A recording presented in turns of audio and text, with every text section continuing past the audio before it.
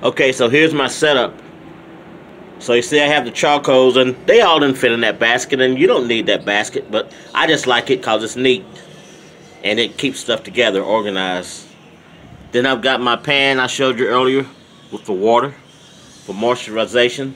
The rack is on top of it, so it won't be long. I'll be putting the meat on, the protein as we call it.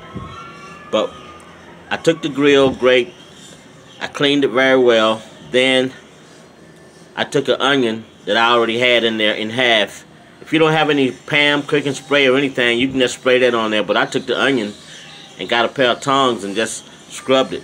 All you want is just so everything don't stick. See how those charcoals are looking now? Yeah, so it's time to get busy. It's time to get busy.